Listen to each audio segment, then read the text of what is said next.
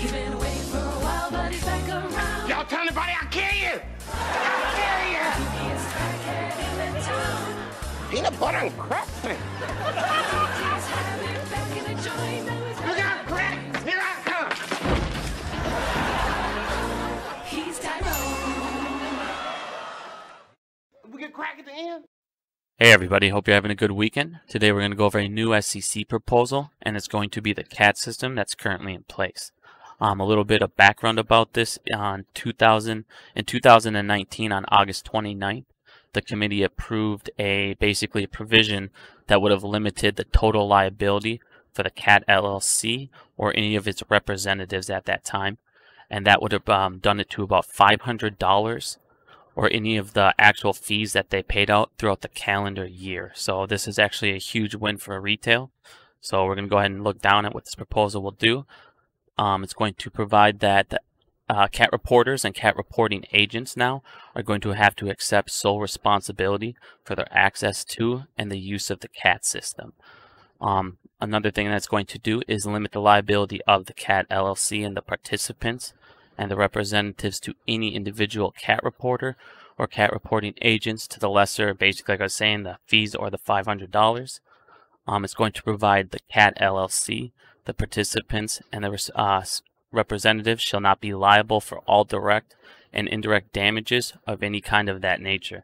So basically, anytime they went, any of that information that would have been sent to them got damaged, corrupt, or anything like that, they wouldn't have been liable for it before. On top of that, the CAT LLC and the participants and the respective representatives shall not be liable for the loss of corruption of any data submitted. So like I was saying, basically they would have been able to pay off their reporters. They could have corrupted that data when reporting, and they wouldn't have been liable for any of that. On top of that, they were talking about how cybersecurity, if they, anyone hacked into that data, they wouldn't have been responsible for that, So, the CAT system saying that you guys should have your own security in place. It shouldn't be, dependent upon us as well. So their argument basically is saying that the provisions that are currently that they're trying to amend up here is that they fall squarely within the normal industry, and they're consistent with exchange rules that limit liability losses for members currently through their exchange that use FINRA and the OAT system. But obviously we got rid of the OAT system for a reason. It was, obviously garbage, and there was tons of loopholes that they were using to get around all of that. It previously granted executive release that eliminate the requirements that the CAT collect certain personal identifiable information. So it's talking about like social security numbers, and it's saying now that before, when it first got set up, they were going to collect your social security number, and people said that that would have made it more susceptible to cybersecurity. Well, they're not going to collect that number from you anymore. So they're saying that they no longer need it for that provision.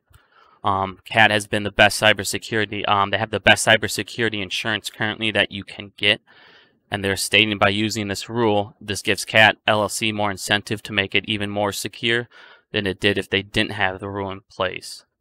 But like I said, why would they waste that money on all that cybersecurity when they're the ones submitting the data, and it should be up to them to get that in there securely?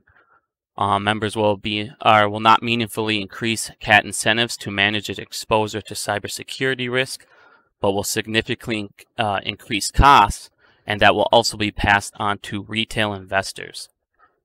So currently, right now, also the system set up to when this happens, retail investors basically pay for all of it. So obviously, this is a big win if they can get rid of that and make these companies pay for their own stuff. So let's get into the SEC findings real quick. The Commission cannot make the finding on the proposed amendment is necessary or appropriate in the public interest for the protection of investors and the maintenance of a fair market. By eliminating this agreement, it will put more pressure on participants for information to be accurately recorded and secure. Since they are not going to be solely liable for any incorrect information. The CAT system would be now. They think that this provision gives them an incentive to sending information accurately and securely, sending these files to the CAT system. Participants and their representatives, when they're acting outside the regulatory capacity, is critical, and it would give the participants very strong financial incentives to invest in their own cybersecurity. So like they were saying, basically all this should be done by them, and it shouldn't be solely upon the CAT system to provide all that. And like they said, they don't want retail investors to be liable. They should be liable for all this information. So good day for retail. Thank you guys for listening. Have a good day.